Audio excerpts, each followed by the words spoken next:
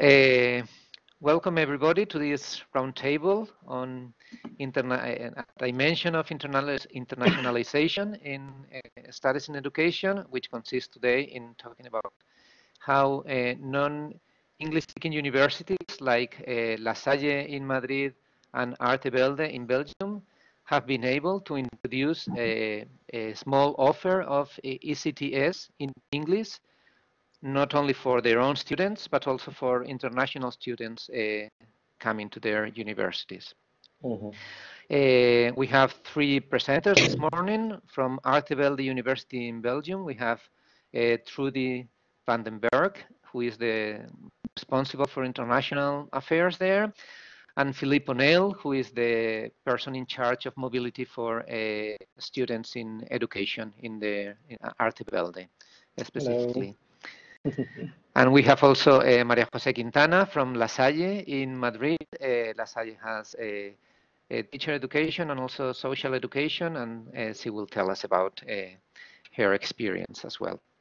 And we were expecting Gerrit Jaritz from Switzerland, but unfortunately he was not able to join us today.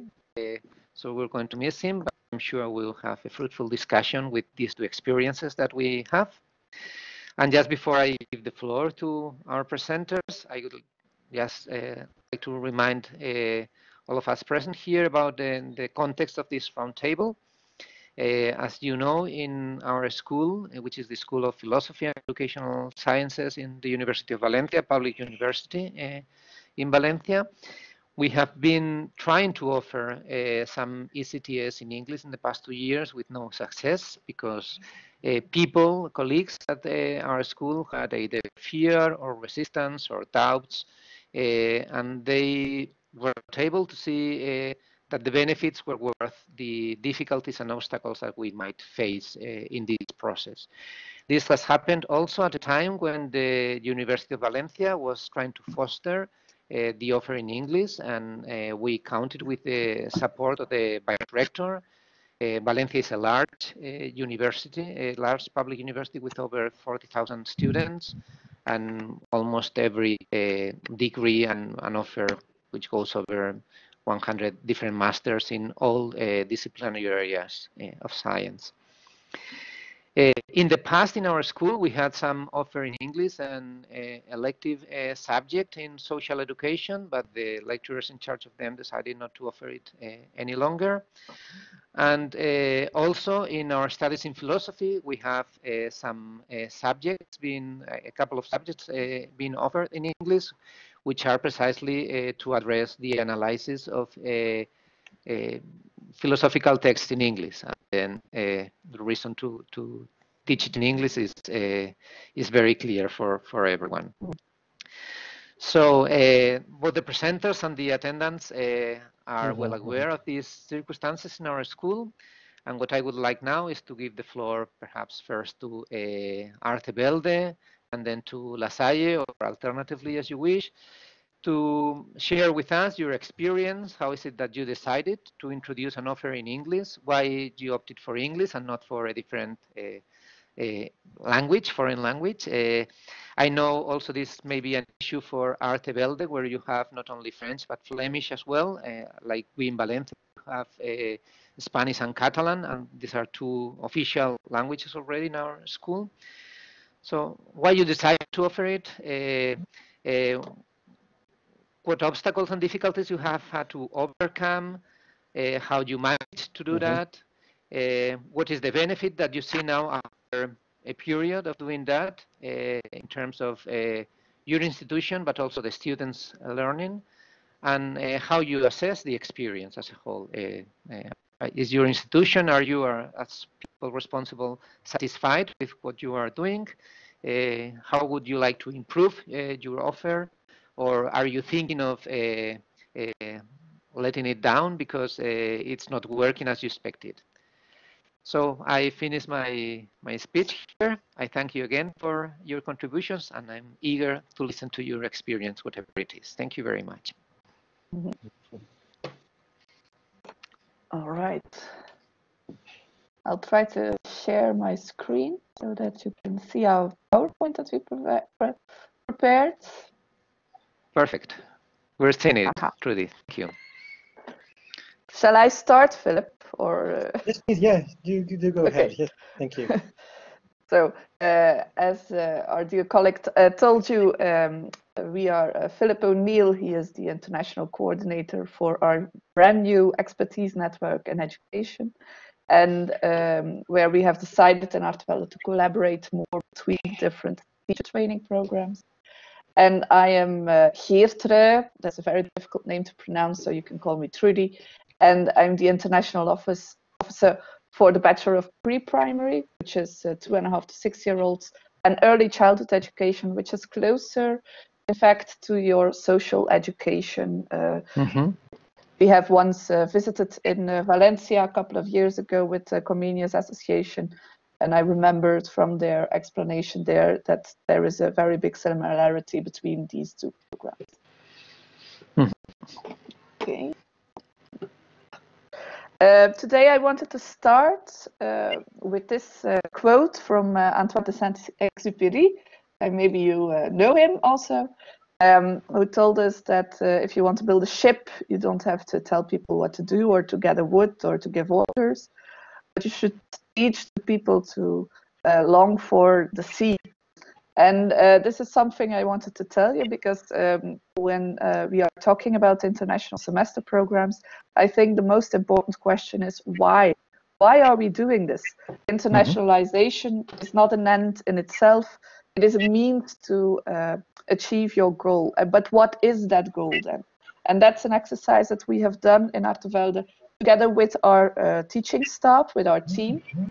And in Artevelde, we have an educational concept in which we state that we want to prepare our students. We want them to develop our students while they are in Artevelde during their bachelor's degrees, not only on professional level, also on personal level. But the third and very important goal for us is the development to global citizens. We want them to be global citizens. And maybe for you know, in some training programs, like for example in a bachelor in business management, it is quite obvious that it's important to work in an international context. But if we look at, for example, preschool teachers, some people in my team would say, why is this important for us, Geertre? Can you explain this? So that's what we've done. We have played in a team meeting, we have played this little game of life. I don't know if you have a Spanish version. In Dutch, it's called Levensweg. And we had a look at our students. And so we saw, for example, I took this girl, Anna. This is the day she registered at Artevelde. She's standing at the student office with her brand new card. And of course, she's 18 years old, like most of our students are in Artevelde when they start. So when she starts this year, a month ago, we hope that she will graduate in 3 years' time on the 1st of September 2023. These are some pictures of our graduation party. And we say that, of course, we have to prepare Anna for her start in her career. When she starts as a teacher, she has to be prepared in 2023 to manage a class all by herself. And in Belgium, that's quite similar to the Spanish situation, 25 little preschoolers altogether. So we prepare her for 2023, but we also have to prepare her for 2067. At 2067, Anna will be 67 years old, and hopefully for her, she will be able to retire. I know that colleagues of mine who are 67 and see this picture are always very offended, but it's a bit of a joke. But so this is 49 years from now. We are preparing her for 49 years from now in the future. That's a long period of time. If we have a step back and look at how society can change in 49 years, if you take 49 years ago from today, you would find in the United States of America Richard Nixon, this lovely young man. In the billboards, Rod Stewart was our #1, or this José Feliciano, I'm sorry for my Spanish, in Spain. And the Lada was the car that my grandfather bought in the 70s. And when he drove around, he still didn't have any traffic jams. He would only get mail if the postman passed by his house once a day. He didn't even have a telephone in the house, let alone a computer or internet that only exists 20 years after this. This just to illustrate that in 49 years, society changes a lot. And we say that it's important in education that students are global citizens, that they have the skills, the competences to face all the challenges that the world will throw at them during these 49 years. And so in Belgium, we have had a research by our colleagues from UCLL, and they have thought about global citizenships and how internationalization can play a role in this develop to global citizens. And they have done this research that's called ICOMS. If you will click on the ICOMS symbol, you will be able to find the materials there. And they have said, look, these are competences that you can achieve easily by going on international adventures. But these competences can also be reached at home. You can also prepare students to become global citizens at home. And what are these competences that students, global citizens, should have? That's language skills. In Flanders, that's quite easily done. I think the main reason why we teach in English is because it's much easier for us to teach in English than in French. But maybe Philip can elaborate on that later on. Intercultural competences, global engagement, to feel involved in the world and to see that global issues are also our problems. Personal growth, of course, we see that students become much more independent when they go abroad or when they face international challenges at home. And international disciplinary learning about your profession somewhere else, which can broaden your mind and give you a better view on your profession at home. So these are international competences. These are the competences that we strive for when we are preparing students to become global citizens. And of course, if you go abroad yourself, that's like a pressure cooker situation where these competences can be reached very fast. But we also strive for these competences at home. And that's where this international semester programs that we organize can take up a big role for us. We see that internationalization can be a lever to achieve these competences easier. So, for example, we organize in the Bachelor of Preschool and in Early Childhood Education and also in Primary Education international days for our students, where they are confronted with international guest lecturers and they can discuss and broaden their mind. We also teach them in international classrooms. So most of our courses nowadays in our international semester programs are set in international classrooms, which is a combination between our students and the international students. In Bridges, we used to do it just for the international students. Now we mix them more, so to help our students to raise these international competences. And of course, we offer them a variety of international experiences within or outside of Europe. So we see internationalization as a big lever, a help to raise these competences. We'll tell you more about our international programs. Yeah, okay, thank you very much, colleague Geertruid, to enlighten us with these goals, why we want to do these international semester programs. And as you can already see at those numbers there on the screen before you, within the Artevelde University of Applied Sciences, we are having an increasing number of students, of incoming students, as a whole as the university. So these numbers are not only for our teacher trainings, but for the entire university. So we can see that they are really going up. That is because we are really profiling ourselves, and we have written these things out in our curricula and our goals, and we really want to do this. We really want to go forward. And as Julie already mentioned, since the 1st of September, we just had a reorganization within the university. And the thing is that they really made the choice to put on the management level, as to say so, really the choice for international coordinators. Besides coordinators for quality and human resources, there is really a coordinator for internationalization. So that really means that on the top level of our university, they really think this is a very important thing. And so we all have these goals to achieve and work on these things. So we are really supported.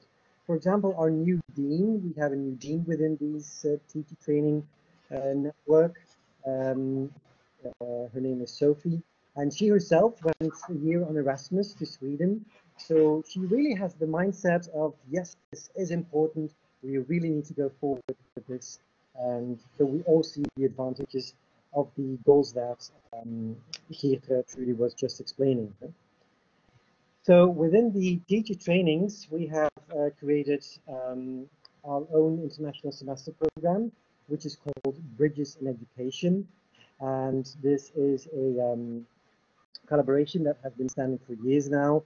And the name is obviously because we are closing the gap or making bridges towards each other, towards the different bachelors. You can go to the next slide, Trudy. So it's basically a collaboration between the 4 bachelors of early childhood education, the one which is close to social. Help me out there, Trudy. Social educators. That's the name, thank you. Then pre-primary education, primary and secondary. Yeah? And we offer this in spring semester only. So to show you some figures, some numbers, you can also see that those numbers there are also gradually going up. For example, this year in Corona times, we have 38 students who are saying at this moment that they want to study next year. And I didn't expect that much, I must say. I think that there will still be some students who will be dropping out because they will perhaps last minute not decide to travel within these dangerous COVID times. But I also think that that 38-ish number is also quite of a success, I think, because we have really set out a main standard within this region. And to say something more about the regions where we get our students from, this is a lovely map that Geert made in 1718. Yeah, we just picked up some photos. And as you can see, we have students from mainly the Erasmus zone, soon to be not Erasmus zone UK. Let's see what that will be with Brexit, right? And besides that, we also have some incoming students. You can see they're from, for example, South Korea and Curacao. Now, Curacao, that's an interesting thing because they are Dutch speaking, but also English speaking. So they're basically bilingual, and they come into our Bridges in Education program, and then they take up English spoken subjects. But besides that, we can offer them Dutch teaching practice environment. Huh? For example, I don't know, yeah, there is also a photo there from Belgium. Perhaps you might wonder, hey, this is a Belgian Erasmus thing. Why do you have Belgian students? Well, as you know, we in Belgium have 2, well, actually 3 official languages, which are Dutch, French, and German. German is a small part. Dutch is the biggest language spoken in Belgium. So at the other part of the language border in Wallonia, we have quite some students there coming from Walloon partner institutions wanting to study here. This year alone, we already have 11 students from Belgium, some of them from the Brussels region and others from the Walloon region within Belgium. So they come and study here because they're becoming a teacher secondary English, Dutch, and then they're taking up English subjects, and besides that, Dutch teaching practice. So it's really interesting for them as well. Okay, so it's a very nice thing to see a lot of cultures, a lot of diversity. And as you can see, Spain is always hugely represented. So we must be aware of that we have enough partners and diverse partnership between a lot of institutions, so we can so that we're not running a Spanish Erasmus program, right? You can go to the next slide.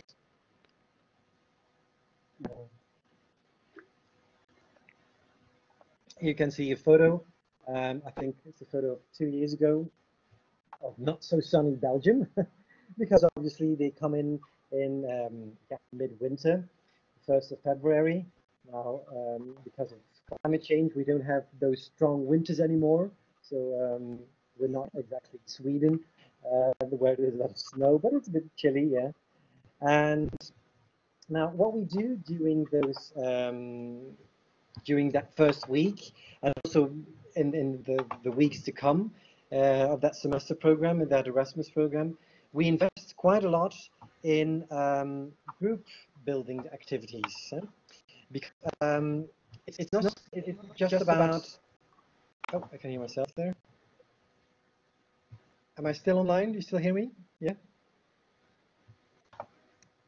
Can I go ahead? Yes. Yes, yes, we can hear you, Philippe. Thank you. It was just some error here. The point that I want to make is that teaching an international classroom is not just translating your courses into English or French or whatever language you choose. It's also being aware of the fact that this is an intercultural group. So you need to think also didactically how I'm going to approach this. For example, until last year, I was teaching one of those courses as well. And then I really invested in teamwork, putting students together, and I made those decisions, which students we're going to collaborate with, with which students, so that they really had to use their international competences. So they had to use their language skills, their intercultural competences. And nowadays, as Trudy already told you, we mix our incoming students with our own Belgian students, so that's really an intercultural setting there. So when you want to do this, do not just translate it into English or another language. Think about how you will approach this.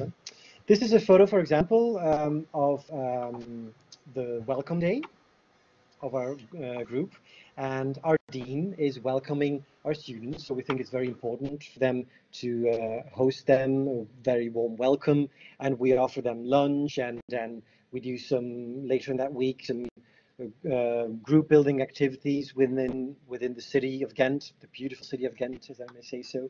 We have some games together, they have pub crawls, they go bowling together, go to the cinema and stuff like that.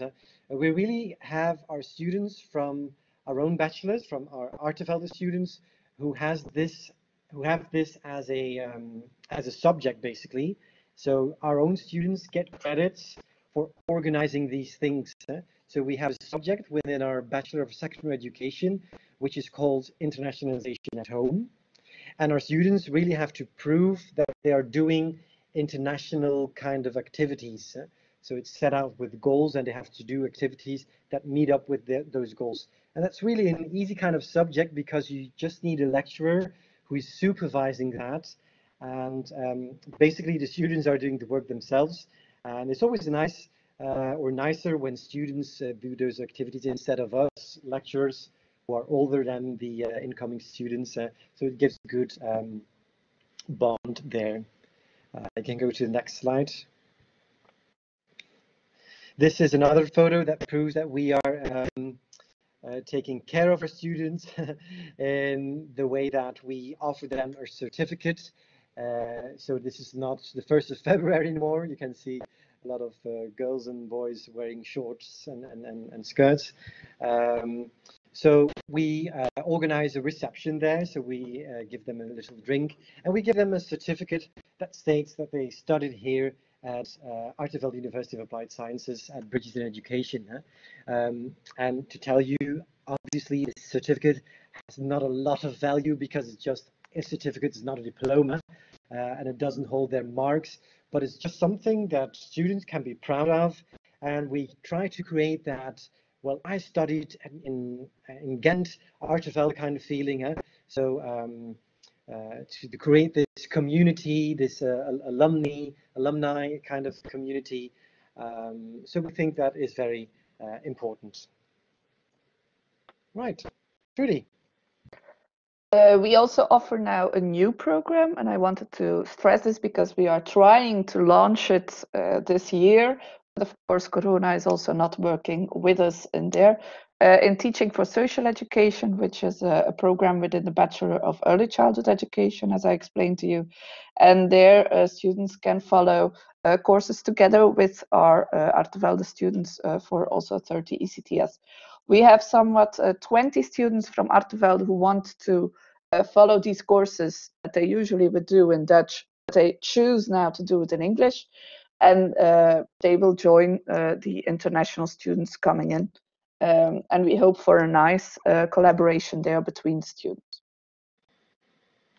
Yeah, and even once more there again, if I can add to what Trudy just said, even this, we do not only create this for our own for the students, for incoming students, but also for our own students. So we see it really as opportunities for our own and to profile ourselves as well to our partners.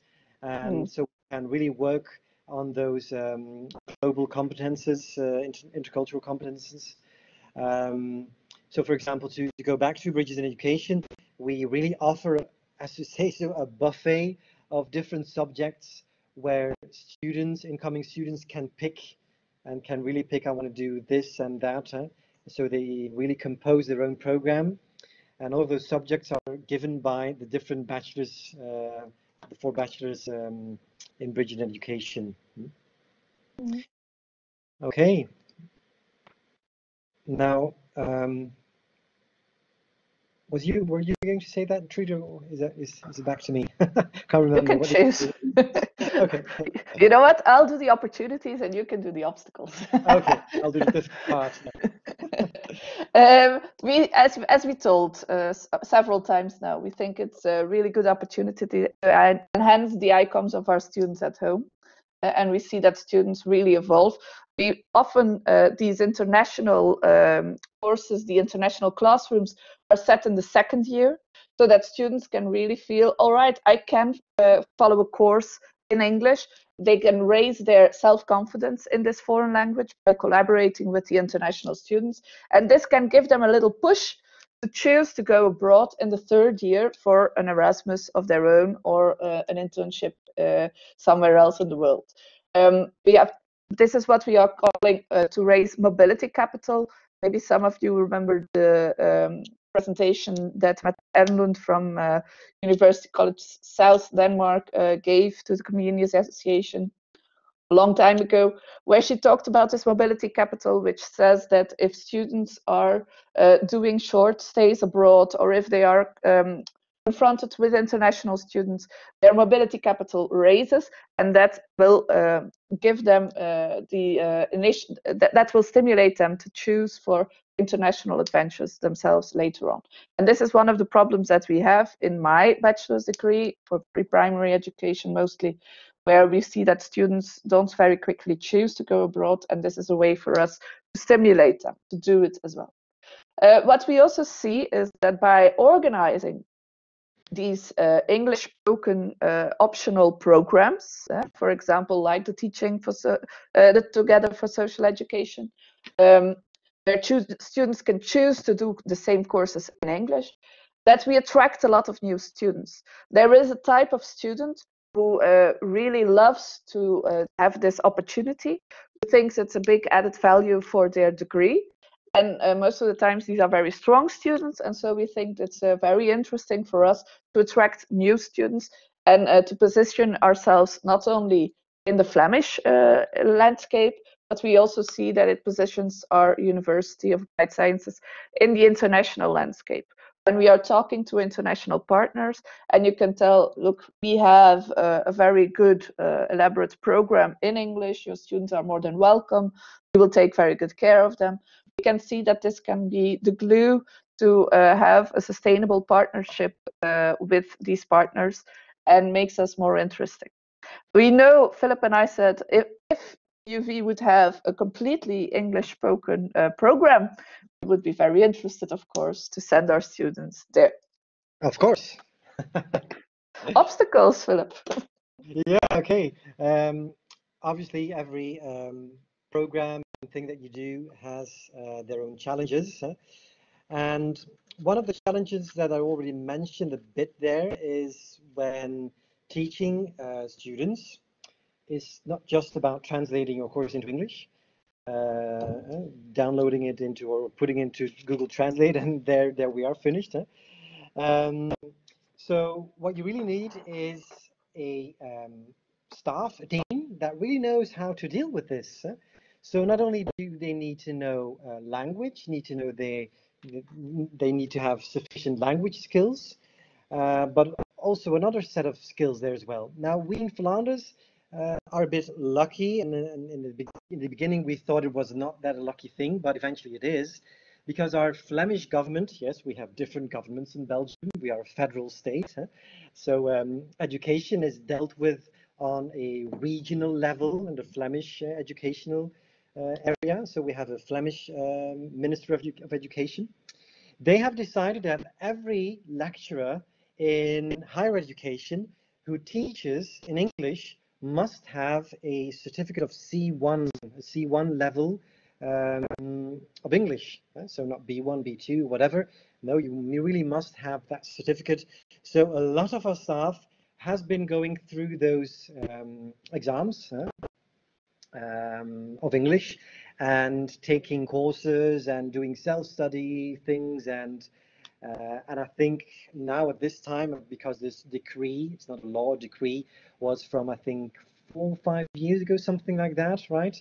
And I think that now we're at around about, if I have the latest numbers, at around about 90% of our staff who has this C1 level already. And I know, for example, one lecturer who has just started 2 years ago with us. She didn't have a C1, and now she's doing this path of taking English on her own. Because we, from the Art University, we organize those courses as well for our own staff. And we have now, and especially during Corona, this blended thing where you sometimes go to live sessions and online sessions. So they take really those things seriously to help our staff to develop them and their professional skills. But besides that, also not our students, but our students as well, but our people who are working with us, our lecturers, need to be global citizens. And if you would apply, for example, Fernando, now for a job at Artevelde University, you can see at the job offer that one of the sentences is that you must be a global citizen. So we really expect nowadays of our new team members, staff coming in, that they are already having that mindset. And obviously we know that they don't have that mindset immediately. So we offer a lot of opportunities to work together to meet up with our staff who is dealing with these issues. For example, we have this online platform, a course basically. It's called Teaching in International Classroom, where you as a lecturer can sign up and you go through different steps and you do exercises at home, etc. So you get aware of what it is to teach an international classroom. And so it's really a team effort there, as you can already hear there. You really shouldn't be doing this on your own. And we are very lucky, Trudy and I, that we formed this team together with our colleagues from primary, pre-primary, and secondary and early childhood. It's really a fun thing to do. I must say that I really enjoy my job. And we would even have enjoyed it even much more if this conversation would have been in Spain and not online. Obviously, but yeah. Then besides that, some other obstacles is administration. In the past, we used to email with our students, and then we would email them back and sign learning agreements and put them in PDF and attachments, etc. Now, since a few years, we have this wonderful system which is called Mobility Online. It's not that wonderful, we all hate it, but it helps us and it helps students to create a certain flow of things that they need to hand in. And it is the program from I think it's an Austrian developer that we hire. SAP, which also will be used by the Erasmus Without Papers program. So we're already using it a bit. So I can really tell that some of the partners where we are sending students to, where they don't have this system, it's really a handful to keep track of all of that administration. And especially when your program is becoming bigger and bigger, and when you just have like 3 or 5 incoming students, then you can manage. But when you have 70, 80 students, which we have sometimes, you need this kind of administrative system. So that can be a handful there. Huh? Besides that, another big one is accommodation, because even for us, when we send out students or when we sign new partnerships, we go on a certain prospection or something like that, one of the first things that we need to assure our students is that you can offer accommodation, which is more or less affordable or a certain standard. We don't expect really, really high standards, but for example, we have a certain partner and it's a lovely destination, but it's always difficult to find accommodation. So not a lot of students then will pick that destination because students also need that certainty.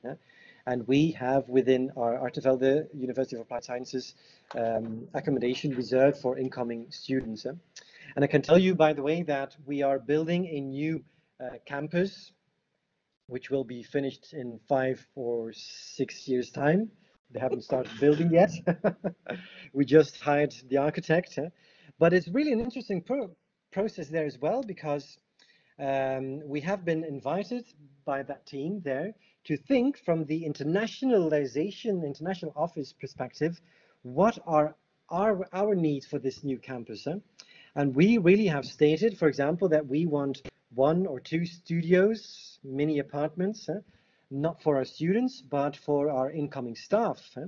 So we would really have this for incoming staff, for example, when one of you would be coming in our international days, for example, and so you can really use that because some institutions, because obviously if you would come on an SDA or SDT budget, and then you have budget to pay for a hotel. But some institutions, financially, it's not that very obvious to do so.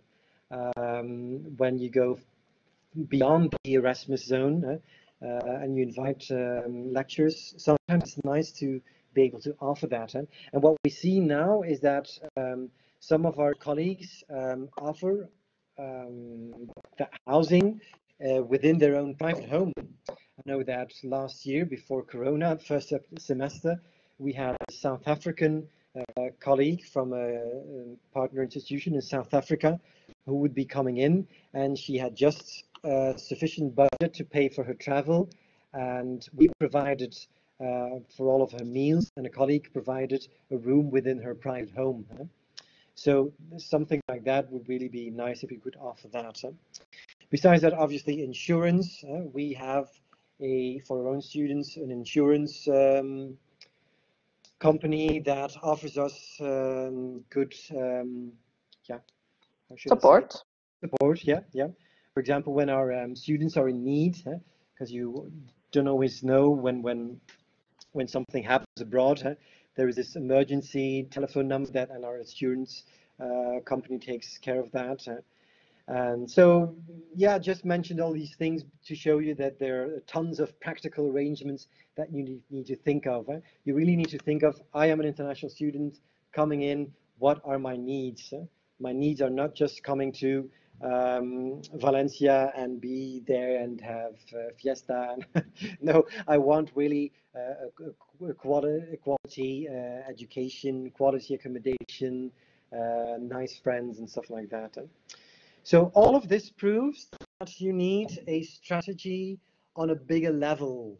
So you really need support from your dean or your management, and yeah, you really need to have a strategy. So not just a one shot or one will try, whatever. You need to set up goals for the next few years and numbers. And I remember your question. Why would you like to why would you do this in English? obviously, we're doing this in English because if we would do this in French, we would have not that big of amount of students coming in. Mm-hmm. English is the lingua franca nowadays in the world, huh? And yeah, it's a very obvious reason why we do it in English and not in Chinese or French. Even French, I think, although we live in Belgium, a lot of our colleagues are not that fluent in French. Huh? The majority is more fluent in English, so it's then easy to achieve that C1. Huh? We also try to communicate in a proper way, and we try to reach out towards the students through own Instagram pages, Facebook pages, and stuff like that. But in a week, we're having a new coordinator for communication within our new expertise network. That coordinator, her previous job was she was working at a television studio and the Belgian version of Disney. We have this company which is called Studio 100, very popular. So really looking forward to her point of views, how to communicate with that. Yeah, so don't know anything you'd like to add perhaps to that, Trudy, or have we said what we need we've to said say? a lot. I'm curious about questions. Yeah. It is a lot. Thank you very much, both Trudy and Philip. It has been very interesting to put our question for the debate on a wider perspective and to go back to the reasons and to speak about the strategy that you have as a university and school. And I think it's very clear. I think it would be better to move now on to Maria Jose before jump into the questions that the people might put later on. Thank you very much again. Okay. And Maria Jose, the floor is yours. Thank you. Thank you very much. I hope that you can hear me. Yes, I hope.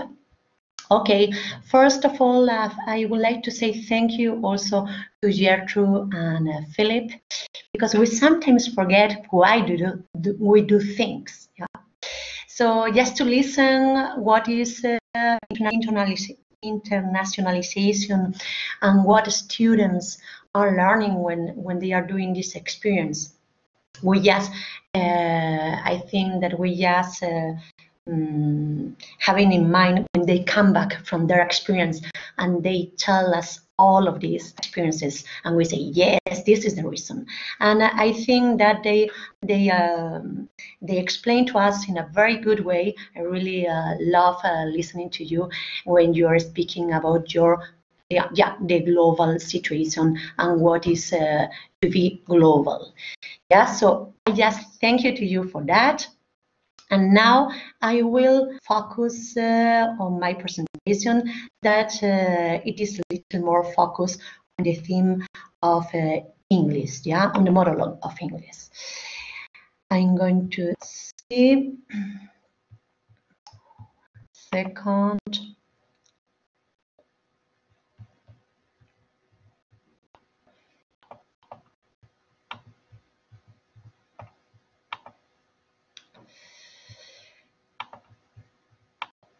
Okay, I hope it's going now.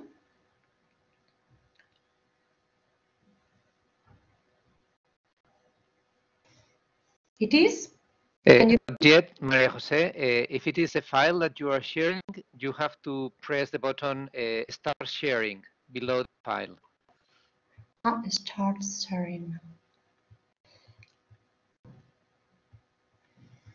Si estás compartiendo un archivo, al darle a compartir contenido, abajo, al lado del cuadrado con la flecha, Compartir ahora.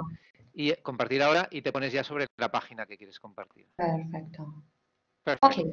Now it's there. Thank you. Thank you so much. Okay, we have an English model that we offer in La Salle for many years. Well, I tell you about the model. This is a very general model that we offer also in spring. Students have the option of being with us just 3 months or 5 months. normally. I mean, for 20 ECTS or just for 30. We start at the end of January until the end of April, and if they stay and if they get, they like to get 30 ECTS, they stay until the end of the semester. As you see, the courses are very general. We have Spanish language for some ECTS, then a Spanish education system. This is common for teacher training, also for social education.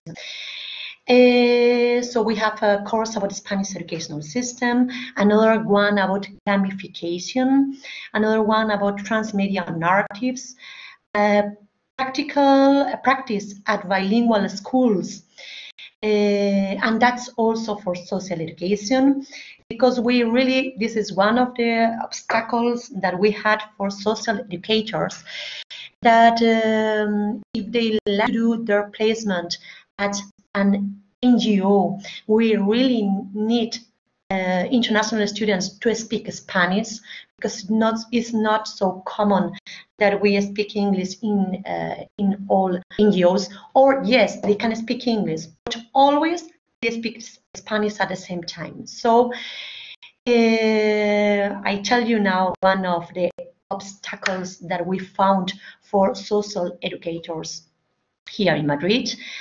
Then so that's why we normally include them at bilingual schools as well, because they are part of the English lesson and work with students, normally with students of higher levels, and they work with them in they work in values, or they work on dynamization. I mean, but always inside the class. Yeah, that's the way that we have created, just to include social educators in this model, and that we can do some placement.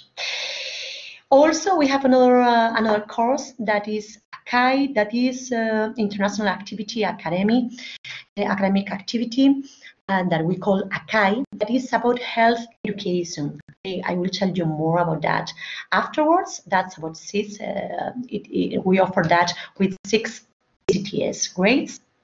And then we have an optional course that is a La Salle Transmedia Jam, that is during the weekend. Some positive things or some important, this is also the evolution of the mobility in CSU La Salle in Madrid. So as we see, we have increased also our numbers a lot from 2014 until now. Yeah, so we can see the evolution, which is very positive.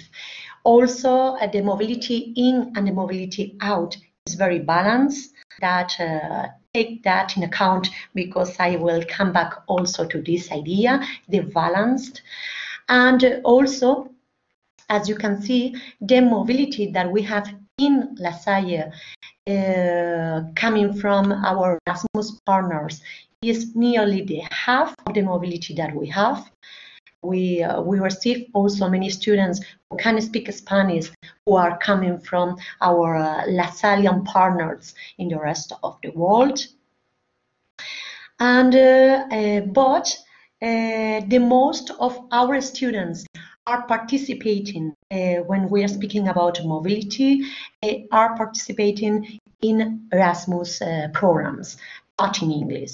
So as you see, that is very important. I mean, Erasmus programs are very important for us at CSU La Salle in Madrid, because the most of our students are going through Erasmus, as you can see. Some important facts about this international model that we are offering in La Salle. We are already, this model is 25 years old. So as you see, that's a tradition. I mean, that's something that we have been doing for many years already. Even this year that we were speaking about the model related to the corona, we were speaking what we can do this year. Are we going to offer the model? Not. And the answer was, yes, we have to do it. I mean, it's a tradition. I mean, we cannot stop doing that anymore. Even if the students that we are receiving with this model are just 10 or 15 students every year. This is, as you see, is not a big number, but it is important. And I tell you why afterwards. Some common subjects. As you see, we offer these common subjects to different degrees. We offer that especially to teacher training and social education, but also to social work, transmedia narrative students, occupational therapy, and physiotherapy students. And you will say, how is that possible? I mean, how is it possible to offer this to health students? Of course, because we offer them very general pieces, models, courses, but the difference that we offer them is a placement in different areas. And we have found in all of the degrees, we have found placements where students can have their practice taught in English. I mean, in English. We have found tutors who can help the students in English. So, I mean, this is just the difference between the different degrees. Which are the advantages of having this model? For us, this model is the coin to be able to send international students to our university partners. It's so clear. I mean, it's as clear as that. I mean, this is our coin, or this is our way to offer our students possibilities and international programs abroad. In that case, in this way, we have balance, I told you before, between students that we are sending and students that we are receiving at the end. That's why for us it's important, and it's a question of balance. Yeah, the model at the same time give La Salle an important dimension, international dimension into the campus. Of course, we have many other students who are coming from different countries, especially Latin America. But also right now, we are receiving students from Philippines, from United States, who are being involved in this international model. Before, we always offered this model just to Erasmus students, but even now, that's our coin to offer the model to countries out of the European Union, which is very important also for us, just to start the conversation, to have a bilateral agreement with a university. We say, okay, yes, we offer an international model, of course. So this is important also. This is important for us, just to open a new bilateral agreement, because we are speaking in the same with the same options, yeah, and that's important. Also, we have the Akai course into the model that is about health education that I told you before, and this is a course that is also, as Trudy and Philip spoke before, this is for us a key to include the international students with the local students, because the Akai model that is about health education gives us the opportunity to offer a model that is for 6 ECTS, and we offer that to Spanish students and to international students. So in that way, also to Spanish students from two different faculties, health and education. So it's very interesting. It's a very interesting course because we are there, people, students and teachers as well, professors from the two faculties sharing the same subjects. I mean, there's any other course at La Salle where we can share students from different degrees and faculties, and also from different languages. So on that way, we have interdisciplinary interdisciplinary course and also international work, everything together. We offer this is important also for our students in La Salle, because we offer that course for free and taught in English. So students who cannot travel abroad can be part of this course, and it's important for them just to have an international course, an international experience, and also to practice their English, which is very important in Spain, as you know, because that's something that we have to improve in Spain in general. So, which are the disadvantages or challenges that we have in front of us now? Of course, one of the disadvantages is the economical cost. Of course, this is an extra cost for the university college. A challenge that we would like to get in the future is to include more professors and more students from La Salle who can speak English. The language is important and is a big barrier for us at the international experiences, just for teachers and for students. Also, that for the international students is a challenge for us to offer something which is interesting for them. That's why we have included transmedia narratives in the last years, which is very interesting. It's something new also for us and also for international students. So that's a challenge that we have also always to include new courses that are interested for international students and of course for our own students. Another challenge that we have is to have to include students from different countries in the model, because most of our international students are from Belgium. Anyway, but of course we have from Czech Republic, from Holland, but it's true that most of our international students in this model are coming from Belgium.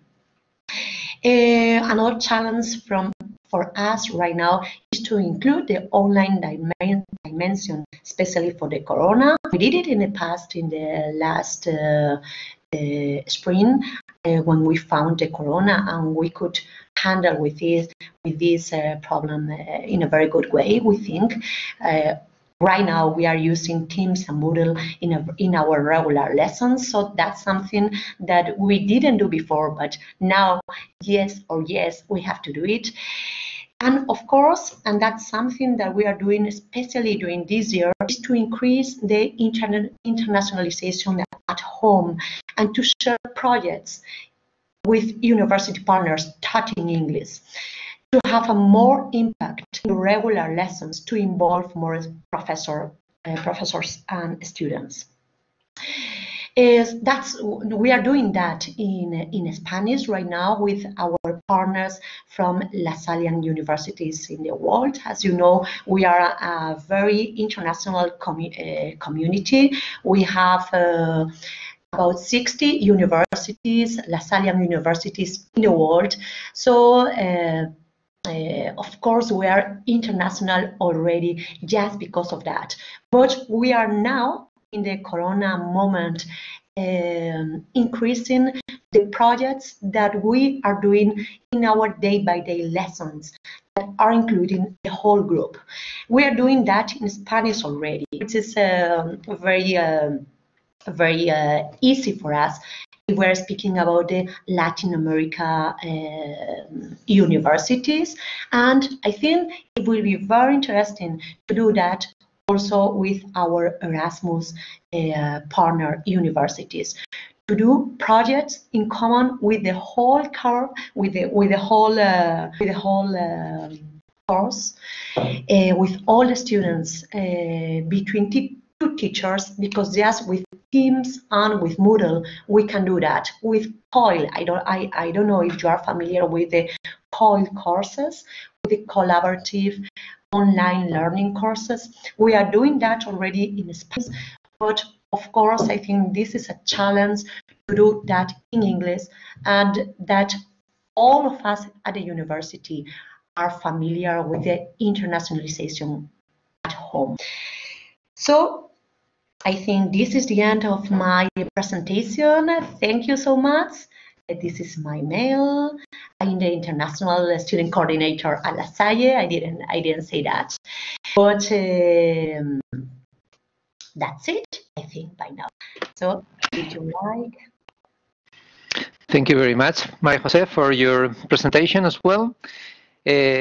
And I have a couple of questions, but I'd rather give the floor to Ana, Carmen, Pilar, or Jose Angel, who have been listening to us for the past hour, and I'm sure they will have some comment or question, query to put to you.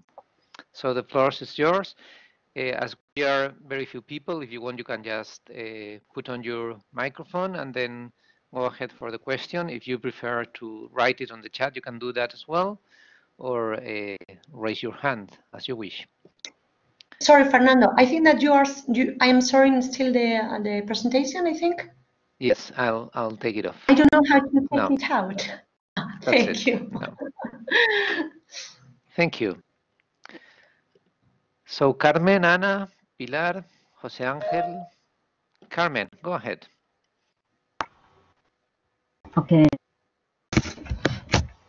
Hi, good morning. Good afternoon. How are you? Nice, all of I really part of the internationalization that is to meet other friends, colleagues from other countries. Okay, yeah, I mean, I totally agree with all you said in your presentation. The question will be for Trudy and Philippe. How did you choose at the beginning the courses to be taught in English? Can you say that again, please?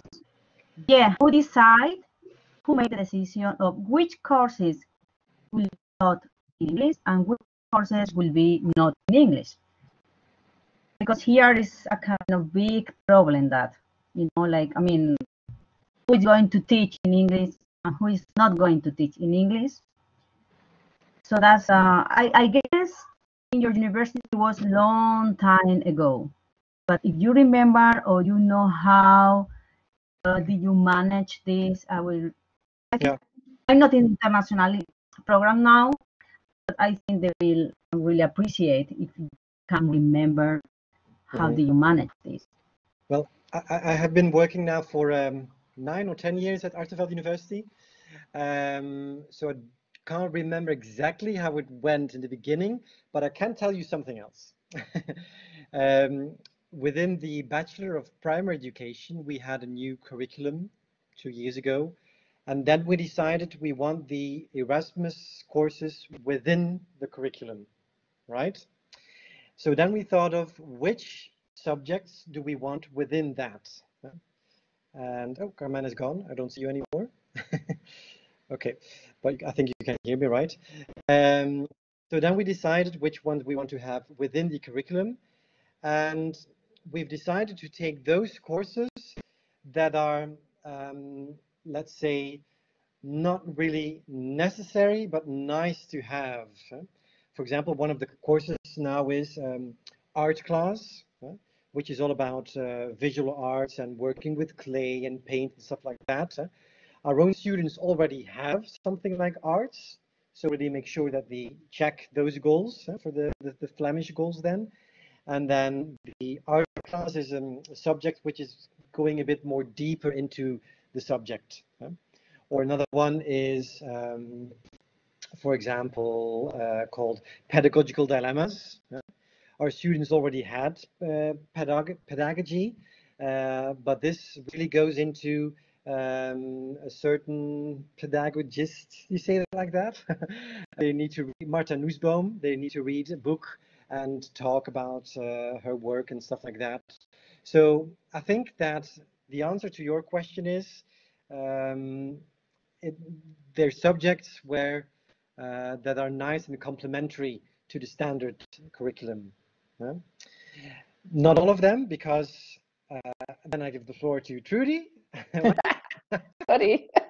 No, you go ahead. You were saying?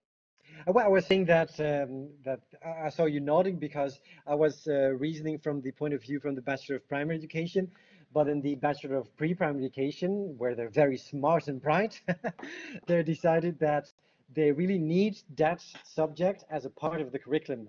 So they have the module Global Education, right? Awareness. Global awareness, thank you. And it is really a part of the curriculum of their own Flemish students of pre-primary, and the incoming students also take that subject as well. Right? I think if I can speak from the newer courses, or also the new program in the social educators, which they have decided last year which courses they would choose. I think you really have to look at the goals of the courses. For example, as Philip said, in global awareness, the presence of many different points of view is a big added value for the course. And also, for example, in Together for Social Education, they have a course on inclusion that can, in those courses, having more than one point of view is really interesting. I think if you would have a course talking about Belgian legislation in early childhood education, there is the added value none, and it would be a very bad idea. So I think you should look at the content of the course and where you can find the global issues and the meeting points where students can discuss their points of view. And I think we try to zoom in into certain topics and not make it too wide as well, because if we, as Trudy mentioned, if we would have a course like, I don't know, Belgian education, I don't know, it would be too broad. We have some of those broad courses, for example, like Dutch language, which is not really related to education, but some students really want to take some Dutch. I prefer to send my students, when I send students out, that they don't take like several courses of language courses. I think a language course is nice to have because you're part of that culture, but it shouldn't be the main focus.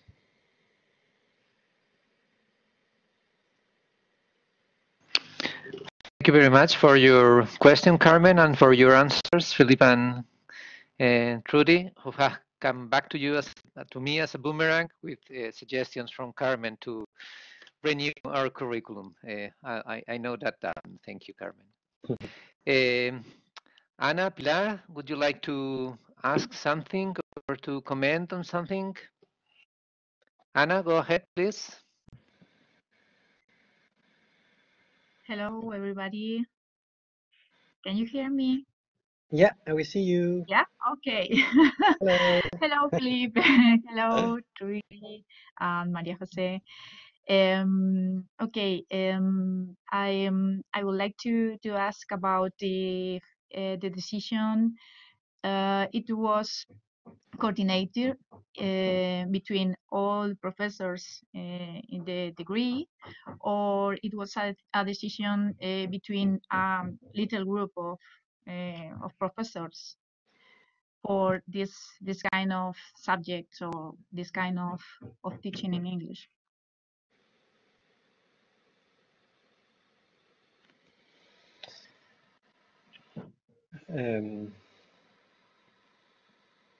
Is that question for us or for? Maria Jose. It's for you, Philippe, for Maria Jose, for Trudy. I guess the question is for all, sorry, Anna, and to give you some context, perhaps, As a public university, we have different committees who are in charge of taking certain decisions. When it comes to internationalization, the mobility team, which is a committee itself, can suggest but cannot decide. The decide goes somewhere else. And therefore we find these obstacles among people related to that, or queries even from colleagues who say that perhaps the quality of learning decreases when they are taught in English, if either the lecturers or the students are not proficient enough, right? Or even sometimes lecturers worrying that if I, Fernando, offer my group in English, the other two groups teaching the same subject will be overloaded with students who will not want to come to a class in English because they prefer to get them in Spanish or Catalan. This as a context, but the decision, the question that Anna made was who was deciding there? Was the people, those involved directly in teaching in English, or the broader institution? If I take you right, Anna. Yeah, I understand your question a bit better now. I think it's really our institution. Nowadays, it's our institution who really sees the advantages and really has a strategy on that. But years and years and years ago, when all of this started, I think I wasn't there, but it started very small. And we as, or some lecturers perhaps, had contacts, individual contacts, and that grew. And then they went to their coordinator or dean, and they saw, oh, this is interesting, and then they met each other. And I think you really should start with a personal story there. I think the key to internationalization is to invite people, so invite us. And no, the point I want to make is, I think we can all see that also in the Comenius Association, that we're almost like friends there, and that we're friends. That really helps when you have close contact and you can really see the benefits, and you can really exchange and work together. Then you can build upon that. And sometimes you need to review that friendship or that partnership, but because we have this close contact, we're able to speak and to say that perhaps we can collaborate in another way. So I think you really should start small with inviting some persons, very practical, offering them lunch, and don't go to a restaurant outside campus. No, do it on campus, in the lecturer's room, where other teachers can see you, and then perhaps they're interested in, hey, hello, this is, and oh, Belgium, oh, Belgica, yeah, very nice, yeah, Gante, yes, nice, and stuff like that begins, and then we chat with one another, and then, so you really should make opportunities for lecturers to meet. And for example, that is one of the reasons that we organize these things like international days, and we try to involve our lecturers. It's not only about offering our students nice and interesting courses or topics, it's also about those little breaks and coffee moments, which are those little informal moments which are very interesting. And we make sure that our own lecturers are there, as when we know that, for example, a biologist from Sweden comes in and gives a lecture, well, then I will talk to my biologist on campus and say, you must be there, have a coffee together. And then from those little contacts, perhaps, and when it clicks and it's interesting, or doesn't necessarily always have to click, but perhaps their program is interesting.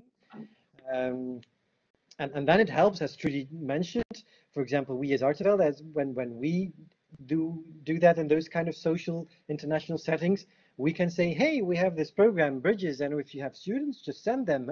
I can remember a certain partner, and let's call it an Anglo-Saxon partner, a few years ago from the British Isles, that they refused to collaborate on a staff level, and they came into international days, and then they came in and they saw that we have a nice program, and she wanted to see the accommodation for herself. She took some photos, she went back, and then the year after they came back with some other team members, and then the year after that they sent students, and now we're collaborating on. So you see, it starts small and it grows and it grows and grows.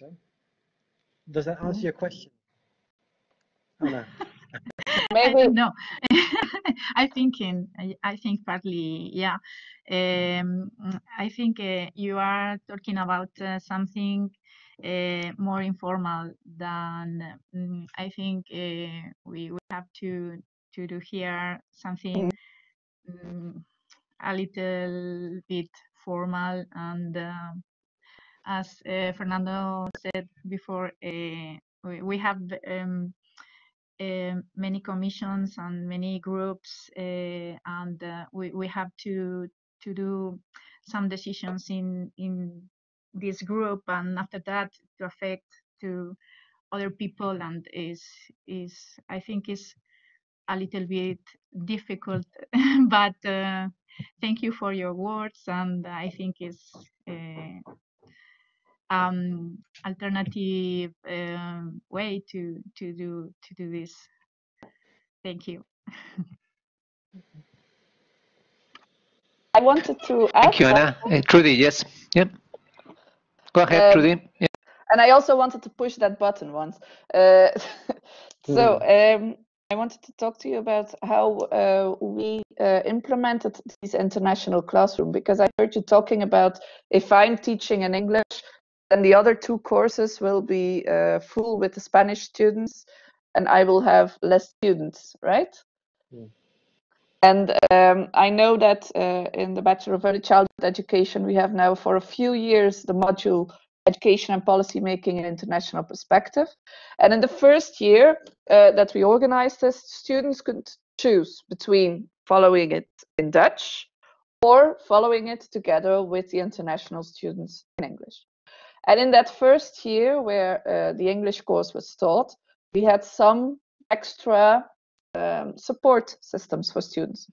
The students got the course reader both in Dutch and in English, so that they can compare if they're not feeling very comfortable in English. They would be able to check in Dutch what it was. My colleagues also made 2 PowerPoints, and in the aula they presented on one side the English PowerPoint and on the other side the Dutch PowerPoint. That was the first year. And then, of course, we have a rule in Flanders which states that students can always take their exam in Dutch, in their mother tongue. Yeah? So this combination made sure that students felt safe enough to go for it, to choose the English version, because they said, oh, with all these support systems, for sure I will be able to have a good quality of lesson. What we see now is that the PowerPoint disappeared. That was the first step. The PowerPoint disappeared because students said it's not necessary. We can perfectly understand everything. Nowadays, students don't buy the course reader in Dutch anymore. They just buy it in English, and the text is available online. And they say that's perfect for us. And it's even gone this far that from this year on, in the Bachelor of Early Childhood Education, everyone is following the English spoken course. So the Dutch course has been abolished, cancelled. The only support they still have is that they are still entitled to make the evaluation in Dutch, because that's a law. We can't go that out. But this has been the evolution. I think it's important for a team to have that evolution, to convince the team that it is possible to teach in English, and that quality isn't challenged because of it.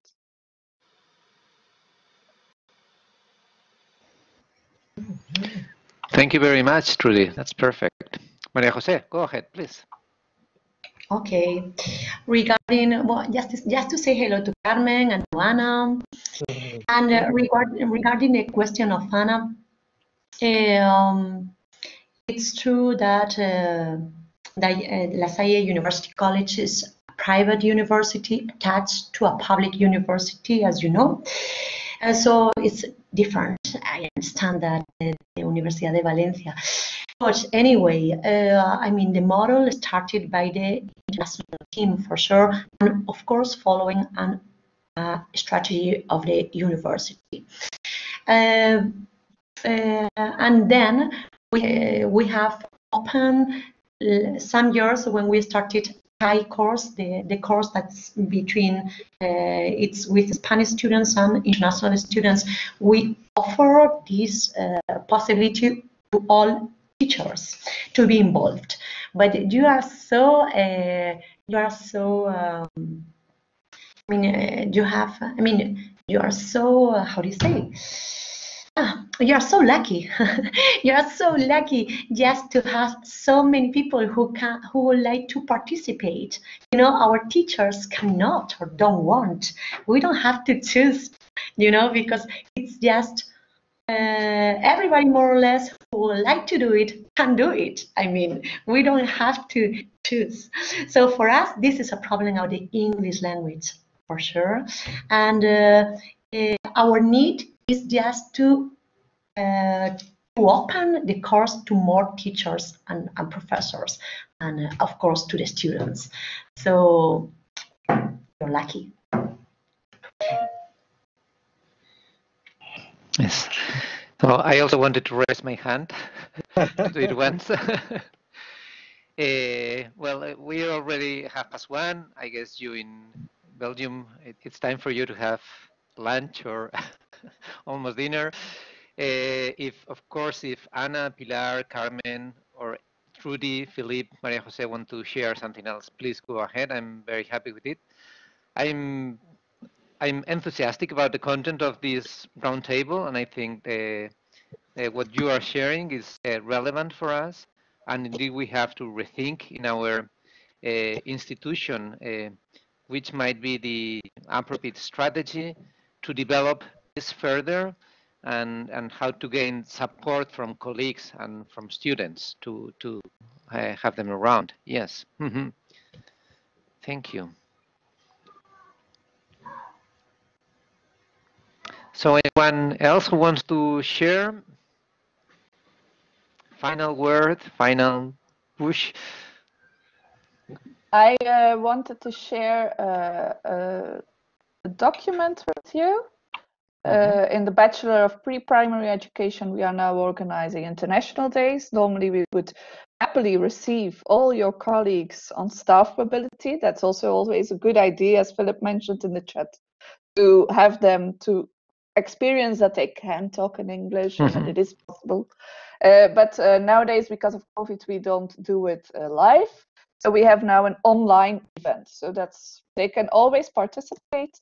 We are gathering now videos of English book videos of about pre-primary education and all topics related. And then people can watch these videos, and we have in the afternoon on the 16th of November, we will organize discussion groups with students, a bit like this, where they can interact and talk about what they have seen, just to get the international vibe going. So very welcome. Thank you very much, Trudy. We received information. We have shared it among colleagues, and hopefully someone is joining there. And thanks once more. And I'm sure we will meet again in a few days in our non-Klingenthal meeting, autumn meeting this year. Klingenthal at home. Yeah, Klingenthal at home. That's it. So thank you very, very much. And the final round, if anyone wants to say something, please, Ana, Carmen, Pilar, or you. I think it was very interesting to hear the others and the questions also that made us think as well. I'm also very interested in the process that you're going through. So if it's possible, I would like to keep getting some updates on that, and perhaps more invitations. I don't know if that's necessary, Yes. but if you, I think we are always willing to go deeper into the subject if you like, and we're always very reachable for questions. And so yeah, it's an interesting process that you're going through. Yeah, thank you. Thank you for this opportunity. Thank you very much. Thank you, Trudy. Thank you, Philippe. Thank you, Maria Jose. And I will be in touch with you soon for other issues. Thank you. Thanks a lot. Thank you very much for very interesting. And yes, Carmen, if you want, we can stay. Thank you. Bye-bye. Bye-bye. Bye-bye. Ciao. Bye. Thanks. Thank you. Ciao. Ciao. Bye.